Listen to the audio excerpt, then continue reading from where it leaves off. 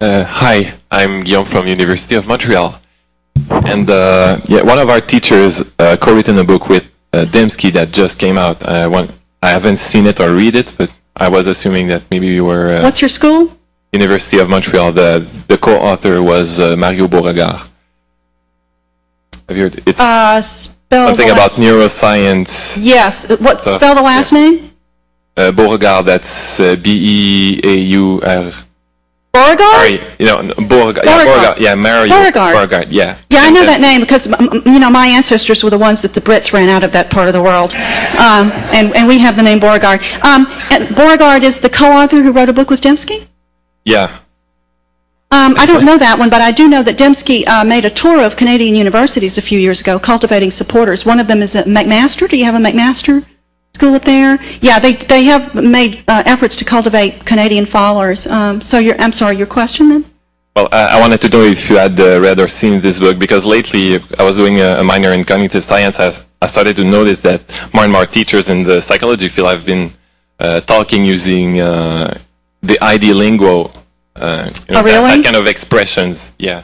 Well, one of the things that Dembski is really high on is the idea. Well, they're defending just traditional dualism, that the mind is separate from the body, and I think that's why they're attracted to neuroscience, and they're trying to get some neuroscientists, to come in with them to argue for this type of dualism, because they regard Darwin as responsible for turning society into the materialistic culture that has undermined the whole idea of the belief in the soul, and therefore the immortality of the soul. I'm not familiar with that book, but I do know that they are cultivating supporters in that area of science. But I'm sorry, I can't talk about that book. But they are doing that.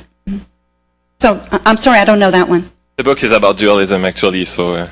But they are cultivating supporters in universities. They probably have supporters in every university on the continent. Not that they're numerous and it's not a tidal wave of support, but they are there. And they're working this material into some of their classes, especially honors seminars, freshman seminars, which are outside the core curriculum. So ID is being taught in some universities.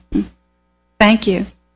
Maybe you're one of my cousins or something, You sound like you could be. Okay.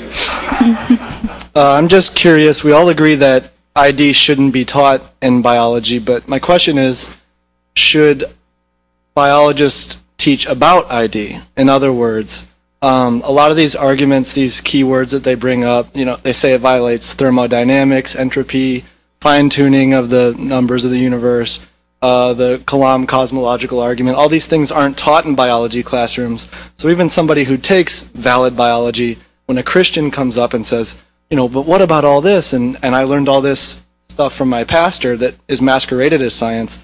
I still can't, I'm not really prepared to answer that. So should biology teachers, are they now forced to teach about the ID arguments in order to fend off? That question comes up all the time, and my answer is no. The problems that young people are bringing, the questions that they're bringing into these, whether it's a high school class or a college class, were not generated by the biology teacher. It was these kids are being put in this position by their parents and their pastors, their religious advisors. And it's those people's responsibility to work out the difficulties that they've created for these kids. Teaching science is hard enough without having to ask scientists to become philosophers of religion and theologians.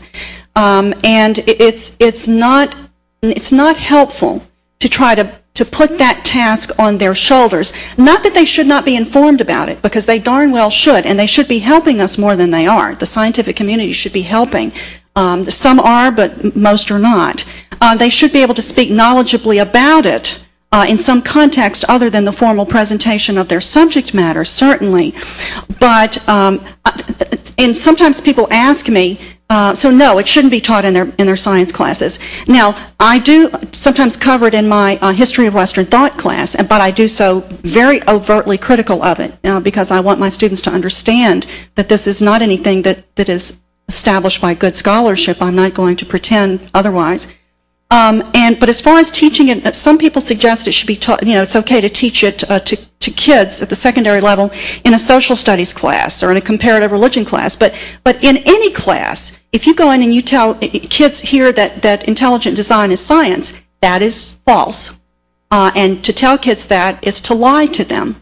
Not only that, So you know, you can violate the Constitution in a sociology class or a social science class just as you can in a science class.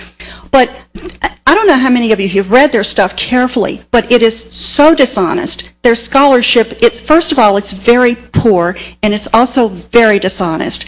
And if you're going to teach anything in a comparative religion class, you want the very best scholarship.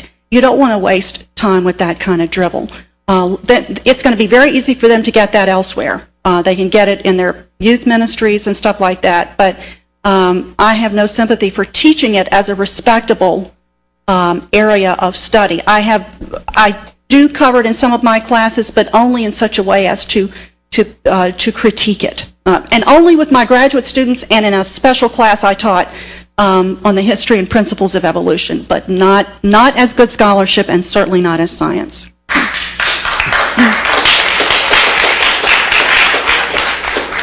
Hello, my name is Elliot Reedman. I'm a law student at DePaul University. And I wanted to... DePaul or DePaul? DePaul in Chicago. With an L. Mm-hmm. Yes. Could you explain why the Dover case didn't reach the Supreme Court? And as a kind of replaying of the Scopes trial, what would you consider or foresee as a possible judicial step for the intelligent design movement in the future if they did want to try to take the case to the Supreme Court? And additionally, how would you speculate, based on the makeup of the current Supreme Court, how they might find? Whoa, you gave me a whole string of stuff to answer. Sorry, okay. Too many questions. Okay, you might have to remind me what they all are. First of all, the Discovery Institute has really wanted a court case for a very long time. They published their legal strategy in the Utah Law Review in July 2000. So they really have been itching for a court case because they want to, they think they can really win. But they wanted it in an area which was a very conservative. They've been shopping for districts, judicial districts, and they thought either Kansas or Ohio would be just ideal. And that so far they have not got a lawsuit out of either one of those places. So it came out of left field at them in Dover, which was the Middle District of Pennsylvania. It's on the Third Circuit. And so Judge Jones's ruling only applies in the Middle District of Pennsylvania, only there.